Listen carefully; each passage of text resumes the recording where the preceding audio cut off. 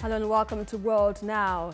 It is official. President Donald Trump of the United States begins a year-long process of withdrawing from United States from the Paris Climate Accord. This move was announced in a statement on Monday by the Secretary of State, Mike Pompeo.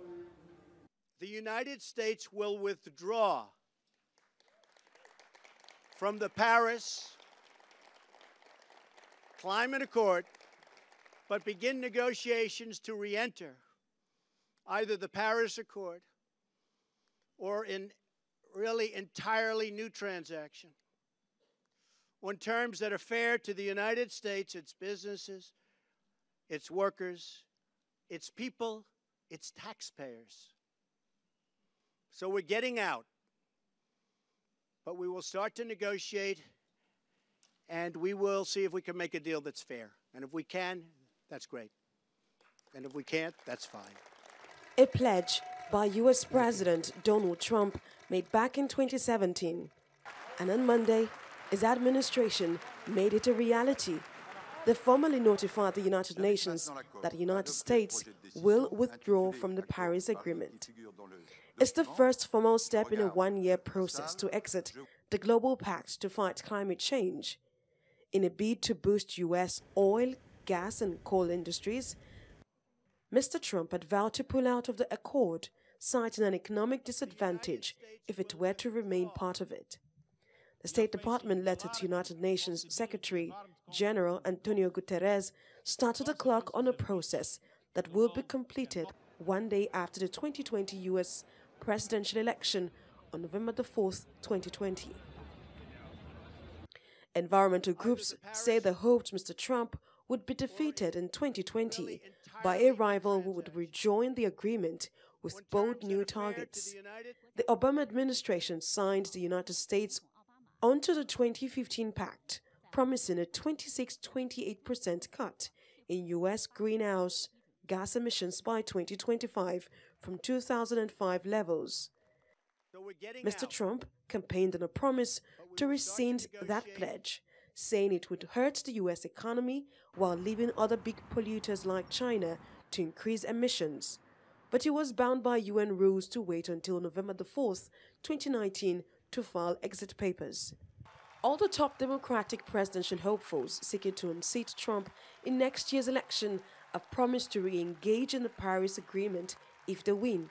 Until its formal exit, the United States will continue to participate in negotiations over technical aspects of the agreement, represented by career State Department officials.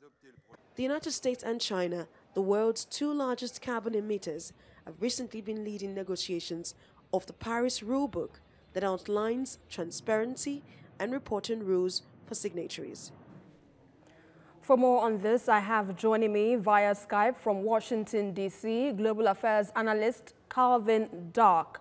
How significant now is this withdrawal of the United States from the Paris Agreement and the likely implications? Well, I think on the environmental climate change front, it's serious and unfortunate because I think it represents a setback. Because keep in mind, the Paris Accords were aspirational. They were non-binding commitments that world powers were committing themselves to in the hope of having national policies in each country that would address climate change. So in that sense, it's unfortunate.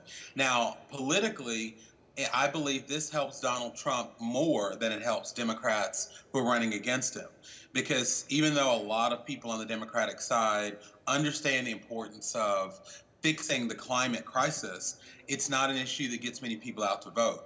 However, for Donald Trump's supporters, who he's made to believe that the Paris Accord is the United States subsidizing the rest of the world that's not doing their part, that just further makes Trump's argument that he is making America great again by making America first.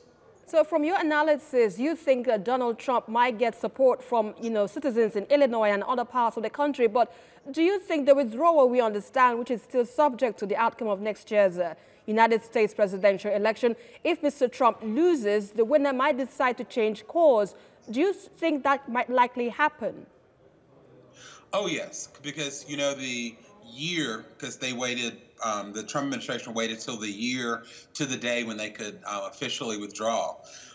I promise you that if Trump is not reelected and a Democrat comes in office, even though they wouldn't be in power until January 20th, 2021, on election night, they will announce that they intend to rejoin the Paris Accords. And I think that the possibility of that is something that can motivate some Democratic voters. So from, looking at the things, what we understand very clearly, let's understand what exactly this Paris Agreement then tends to do for other countries who are still in this accord. Do you see any dangers, as it were? I see dangers because one of the realities about fighting climate change is some countries are better equipped than others. And I think when you have one of the two biggest emitters of carbon, the United States, pulling out of it, it not only takes away key leadership on the issue to help other countries that may not be as advanced when it comes to climate change, but it also takes away the incentive. Because if you're a country in the process of development, why are you going to go much further ahead than even the United States is going to protect the climate? So that's one of the reasons why it's unfortunate. And I also say that if Donald Trump is reelected, then it will be a huge step back, because that will be another 4 years of the United States not taking leadership on this issue. And what are the chances that other countries in this Paris Agreement might likely pull out, seeing that the United States has, well, been the first to do so? I don't really see other countries pulling out of the accord, because most of the commitments, of course, non-binding. But I do see the accords being taken less seriously by some countries, which is unfortunate. And at that point, let's leave it at that for now. Thanks a lot, Calvin Dark, for your insights.